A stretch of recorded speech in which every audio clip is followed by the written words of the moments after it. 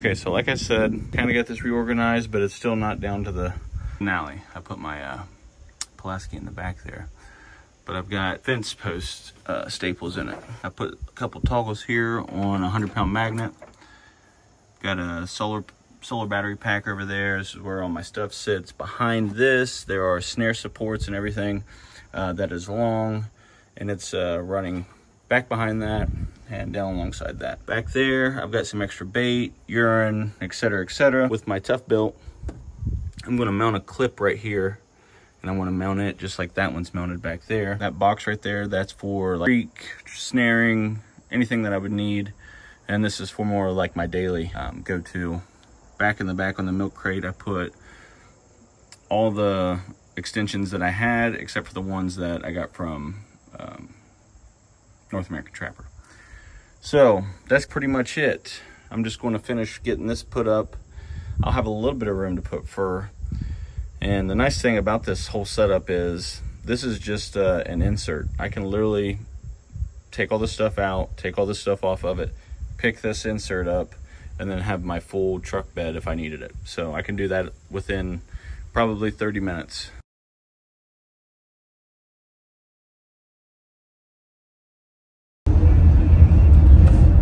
Hey, good morning. It's raining this morning. I got up at about 4:30 this morning, and over the past three out of the 4 days we've been getting a little bit of rain, so I think that's going to be helpful. And I'm hopeful that some of these dried up feeders will have a little bit of water in them come November.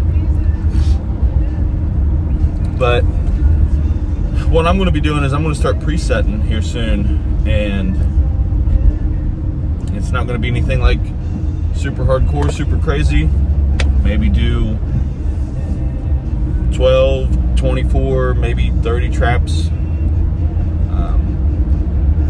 over a weekend, and then just kind of keep doing that, rinse, repeat, and hopefully be able to set out quite a few. I won't be doing anything, any big vacation line here. Been using my vacation for some conventions, and then also with my family, which I thought was very important to get out and do a couple of things with them, especially with how much they support me. So the only vacation I'll be using is for when I go out of state to trap,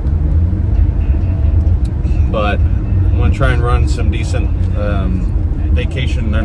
weekend lines, and hopefully a couple like longer weekend lines maybe. So we're just going to see how it pans out, but it should be, still very, very productive season. At least that's my hope. That things to mind. There's a guy that always is carting in and out of stuff, and he's like selling or auctioning or what. Hey, what's up, guys? So I just wanted to hop on here. Dude, I have to give a shout out to Old Bailey's Trapping Supplies. Thanks again, man, for the hat. Really, really appreciate it. But something I wanted to, guys, give you a heads up on. 27th and the 28th, there's going to be kind of two pretty good trapping events going on if you want to check them out. If you're around like the Midwest or even like the tri-state area within Ohio, the United Trappers of Kentucky, they're going to have something going on the 27th and the 28th, which is Friday and Saturday coming up. They're going to be at the Glencoe, going to be at the Gallatin County Fairgrounds. It's something like, I'm going to put it all in the, don't give me too much shit for butchering the name. I know, it sucked. But I'll put it all in the description. That way you can kind of take a look at it and kind of see what's going on.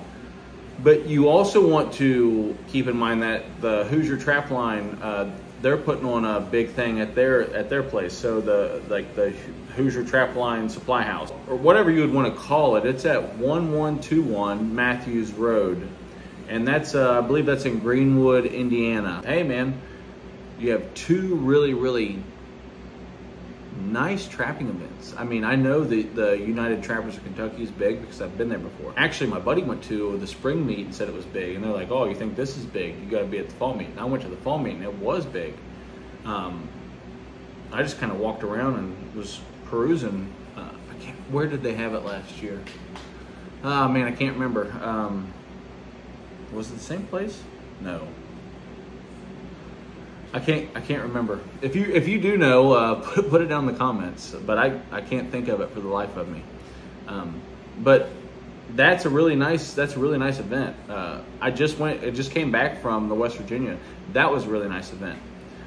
Pretty solid turnout, really. And then, like I said, I've never been to the Hoosier. I've always wanted to go. But I think what Charlie and them do, pretty tip top, honestly. And I think it would be a super cool place to check out. Like, just to go there, see the shop, see the environment, and then I think they have demos lined up all day and a nice food option all day, and then I'd probably do even live entertainment. So, man, if you get a chance this weekend and you're free, go check them out. The Hoosier will be in Indiana, and then you have the one obviously in Kentucky. So check them out, man. Let me know what you think. Maybe you'll see me there at one of them.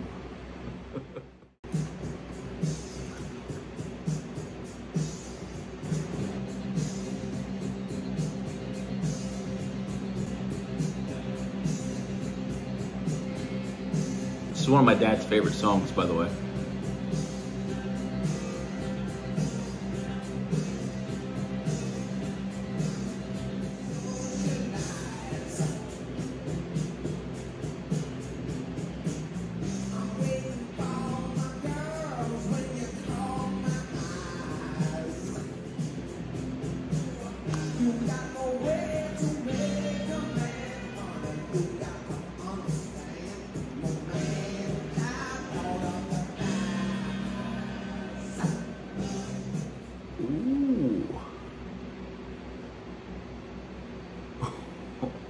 So this is a one of the squirtable lures, and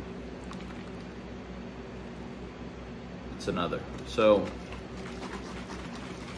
I've actually been testing a few of them for in real small quantities. I've been fortunate enough to have someone help me and give me a little bit of knowledge. Like, don't try and take the same amount of a small quantity, duplicate it to X amount, and then throw it all together and try and mix it, because it doesn't turn out the same. So that's a really good tip, actually.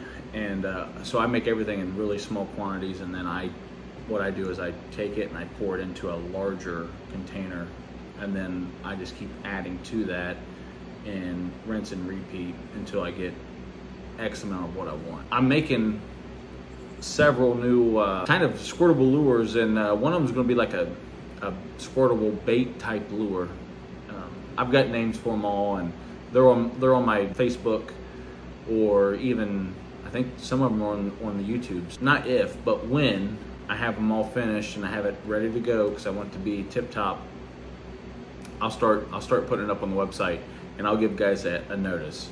And I have had some guys reach out to me about some guys that I'm kind of close with, especially through the master class, reach out and say, like, hey, when's this going to be ready? Can you put me down for some? So I really appreciate that. That's awesome. Really, really awesome. So can't thank you enough. And the support's good on my part, man. I appreciate it. Even if it's small, I appreciate the support. And I'll keep you in the loop, brother. All right, trying something here. Stool. All right, come on. Get up there. Come on, Bubba. Come on, Bubba. Can you do it? Come on. Oh yeah. Badass. Good job, Miley. Come on, you want to try? Come on, Miley. Come on, Miley. Come on, Miley. No, that's all right, baby. That's all right, baby. That's okay.